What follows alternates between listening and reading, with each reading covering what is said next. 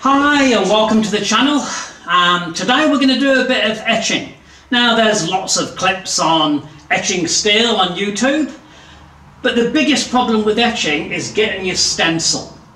You know, that's the most difficult bit. Whether people cover it with nail varnish or some sort of wax, or go and pay to get some stickers professionally made. I've come across something where you can make your own stencils. Easy as. The software is already included, so you can just import an image onto a piece of stencil tape and hit print, and there you go, your own image. Yeah, I'll show you.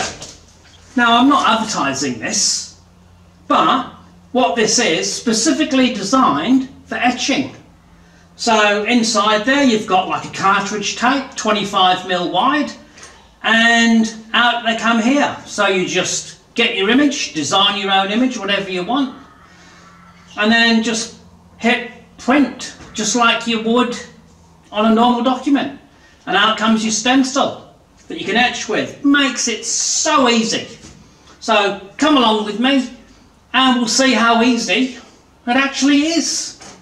Get a nice black stenciled touch mark of you, or whatever else it wants to be. But yeah, anyway, let's go and do it. This is just some 1084 high carbon steel, and this is something I made which is from the end of the thing you hold a drill with some felt on and a rod running all the way through to the negative connection of battery charger, and the positive goes to your item, and the salt water, just like that. You don't need a lot. You don't want it all running and goobing over everywhere, so we'll just stick him like that.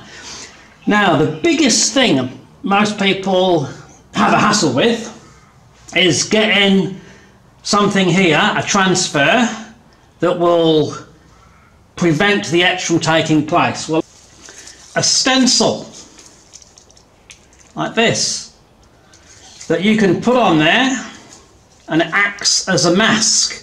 So specifically designed for etching. So this would just take so much time off your hands just by doing this, just by printing out your design. It's got its own software. Import whatever you want and put it onto the tape, and we'll show you how it goes. But what I've also got is a 24-volt AC transformer, because what will happen is the DC here etches into the steel, but it won't make it black.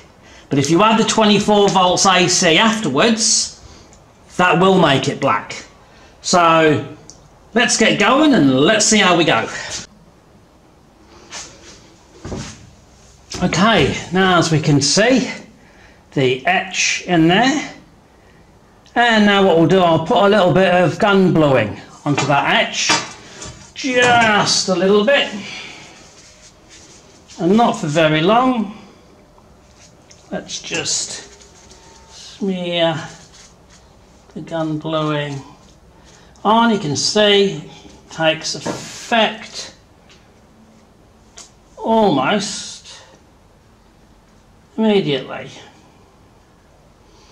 Leave that not for very long, probably 20 or 30 seconds, and then we will neutralize it.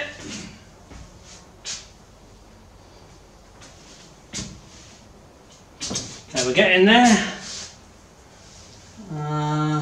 Can't find mine with X, but here we go, this will do.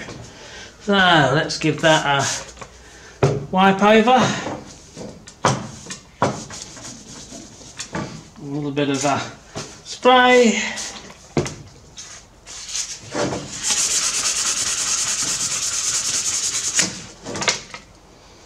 Bit of a wipe over again.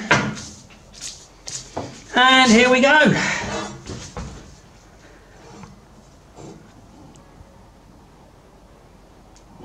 Where are we?